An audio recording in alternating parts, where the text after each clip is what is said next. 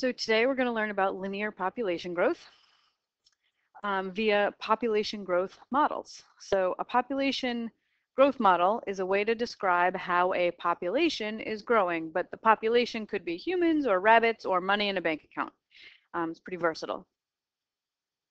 We're going to talk about population as a sequence of numbers. So for example, we could write the populations of Greenfield on January 1st of each of the last 20 years. And this would just be an ordered list of numbers. So P sub 0 is the size of the initial population.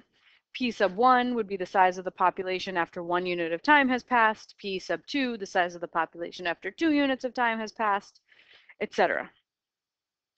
P sub n will represent the size of the population after n units of time has passed. What we're interested in are the transition rules, the rules that tell you what happens to the population at each transition.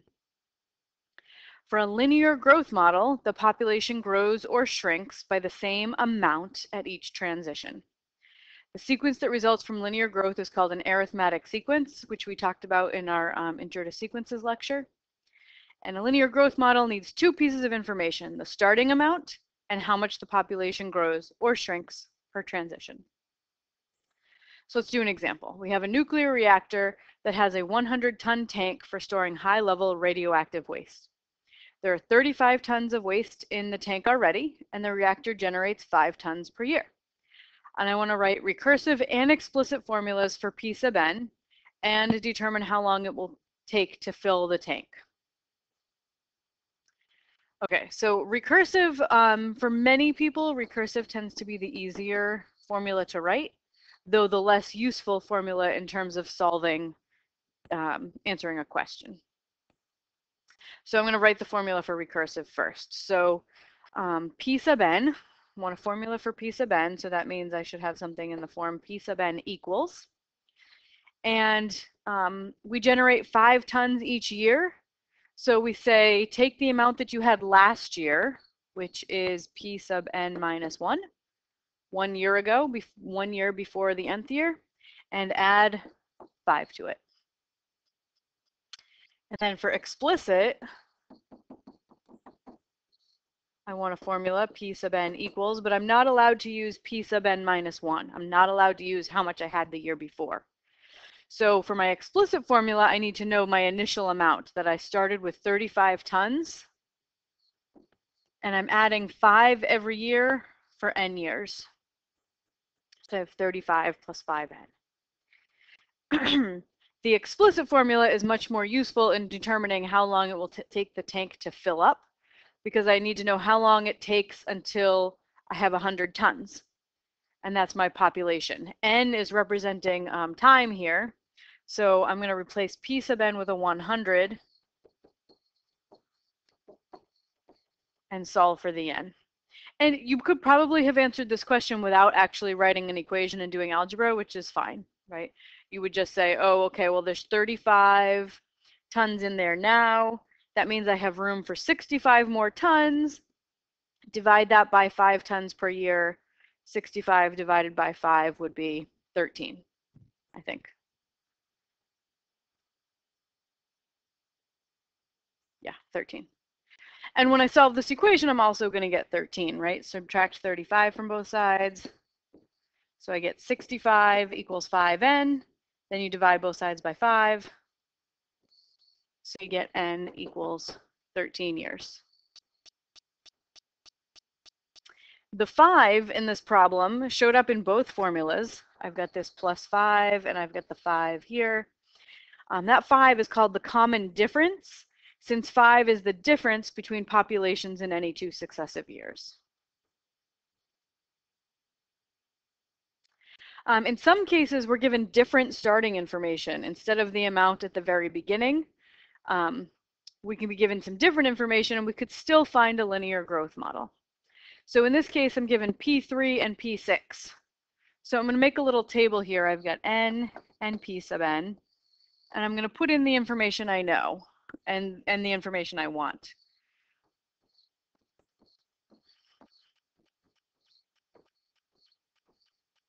P sub 0 is what I really need in order to write my explicit formula.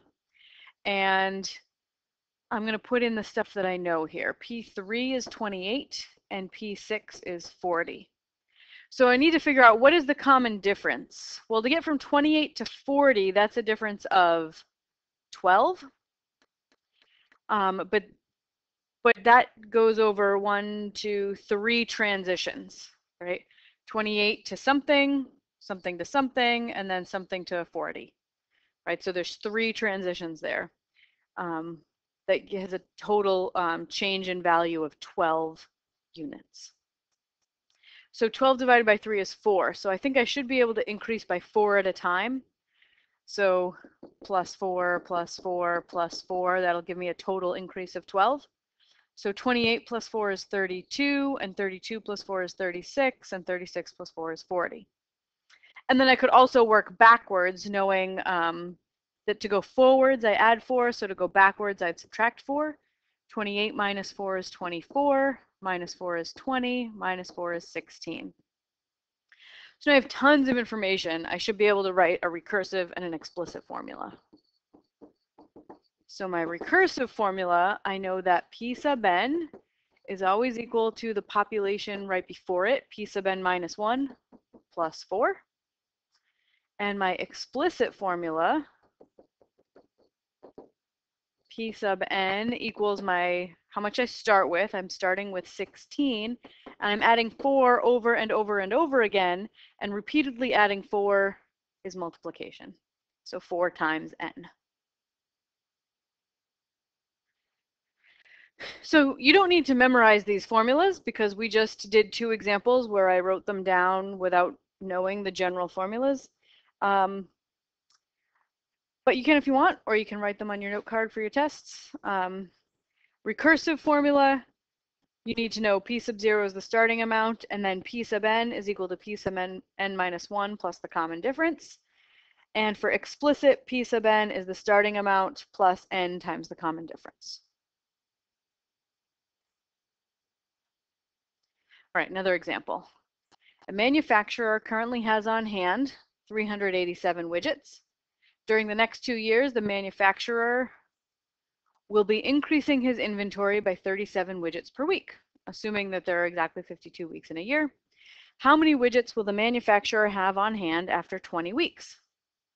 All right, so let's use W for widgets. W sub n is going to be 387, how many he has now, plus 37 each week for n weeks. He's doing this over the next 2 years, so n is going to be from 0 to 104. All right, so how many widgets will he have on hand after 20 weeks? So W sub 20, that should be 387 plus 37 times 20, which is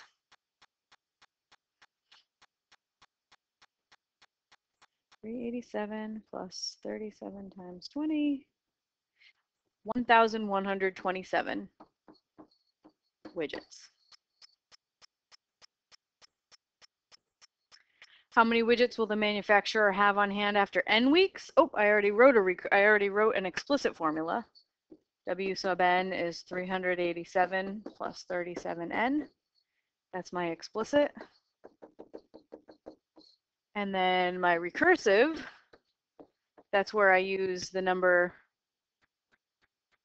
from a previous week. So Wn is however many I had last week plus 37. How many weeks until the manufacturer has 720 widgets? Well, it's less than 20 because after 20 weeks he'll have 1,127. So how long until he has 720? Well, I'm going to use my explicit formula. It tends to be more handy for answering questions. And I'm going to replace W sub n with 720 widgets. 387 plus 37 n. So I want to solve for n, the number of weeks this is going to take. So I just subtract 387. Again, you could probably do this question without setting up an equation and solving it, but it's nice to have a method. So 333 equals 37n. Divide both sides by 37. And I get n equals 333 divided by 37 is 9. Take 9 weeks to get to 720 widgets.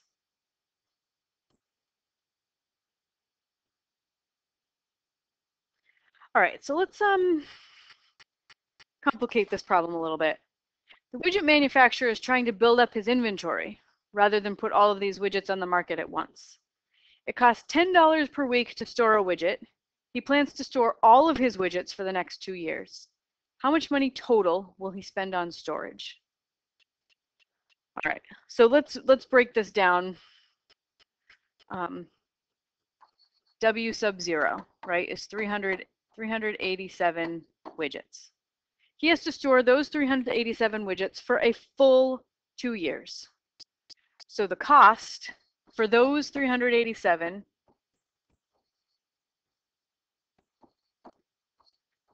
$10 per week for 104 weeks, right? Because he has to store them for 2 years, which has 104 weeks in it.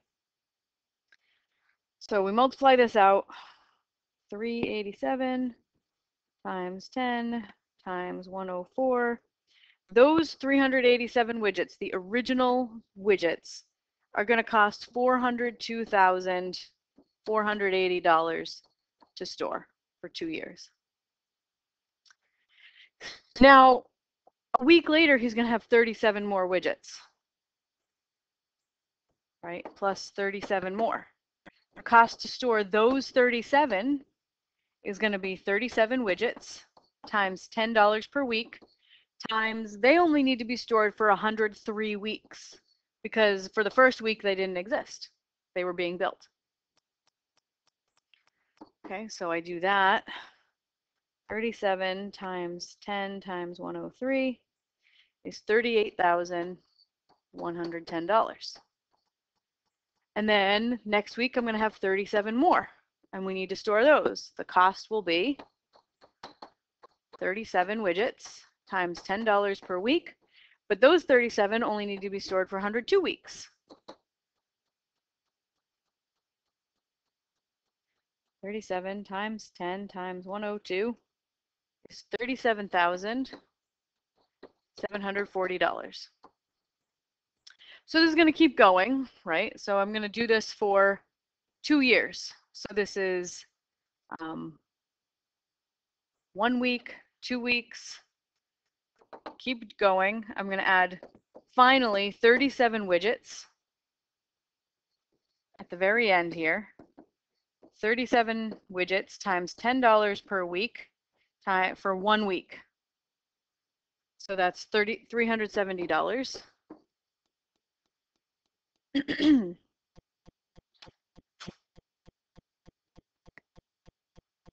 Now I have to add up all these costs.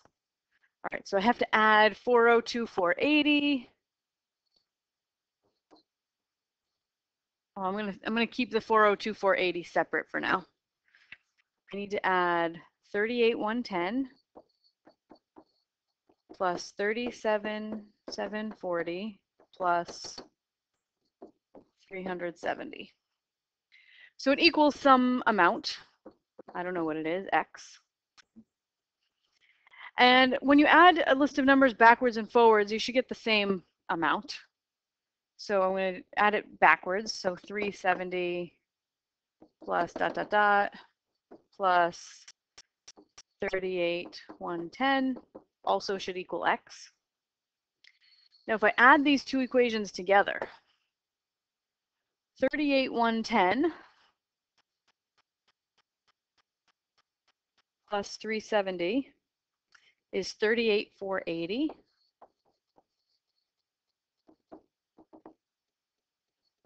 And 38,110 plus 370 is 38,480. And X plus X is 2X. How many 38,480s do I have? Well, how many weeks am I doing this?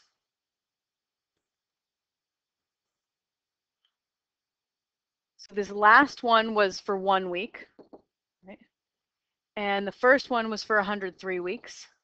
So that is a cost for each of the weeks from the 1st to the 103rd. So that's 103, 38, 480s.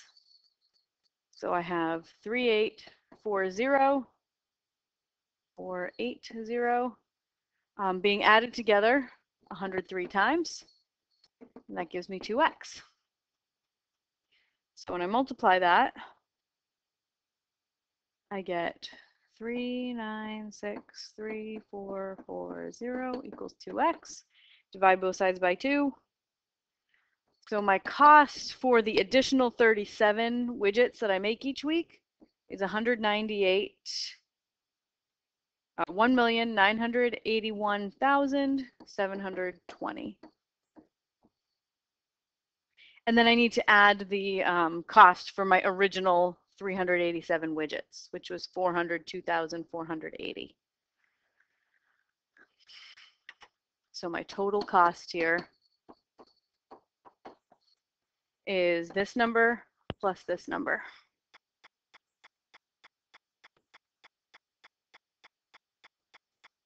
And that gives me $2,384,200.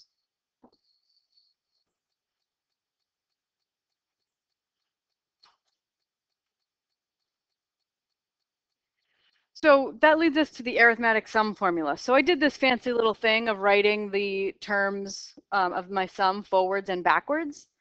But you can also use this arithmetic sum formula. If you're trying to add a long list of numbers that happen to form an arithmetic sequence, meaning that the way that you get from one number to the next is to add or subtract the same amount, then you get the answer. Just add the first term and the last term, multiply the result by the number of terms, and then divide by 2. So that's what I did. I added the first term and the last term. I multiplied by the number of terms, which was 103. And then when I was solving this equation, I divided by 2. So add the first term and the last term, multiply by the number of terms, divide by 2. Do one more example where we use the formula. So we had this nuclear reactor, stores 35 tons of waste, produces 5 tons per year. The town where that reactor is located decides to charge a tax on the company that owns the reactor. Each year, the town is going to charge the reactor $1,000 for each ton of waste that it is holding in storage. Assuming the tank isn't empty, how much will the reactor have to pay the town over the next 5 years, starting this year? Okay, so this year they have 35 tons of waste. 35 tons of waste, and they have to pay $1,000 per ton. So times 1,000. The next year, so that's the first year, we're doing the next 5 years. The next year, they're going to have 40 tons of waste because they add 5 tons per year times $1,000 per ton. The next year, they're going to have 45 tons of waste times $1,000 per ton. And then 50 times 1,000. So I've got 1, 2, 3, 4 years up here. One more year, 55 tons times $1,000 per ton. So I'm trying to add 35,000 plus 40,000. 40,000 plus 45,000 plus 50,000 plus 55,000. All right, so my formula, I mean, there's only 5 numbers here, so you could just type them all into your calculator, which we will do to verify that this formula works. But first, I'm going to use the formula. It says add the first term and the last term. So I'm going to add my 35,000 and my 55,000. That gives me 90,000. And it says take that number and multiply by the number of terms. So I'm adding 1, 2, 3, 4, 5 terms. So I'm going to multiply by 5. That gives me 450,000. And then I divide by 2. Divided by 2, 225,000. Oops. $225,000 is the total tax this company will pay over the next 5 years. And you should double check, right? Add in your calculator 35 plus 40 plus 45 plus 50 plus 55, and you do get 225,000. So the formula works.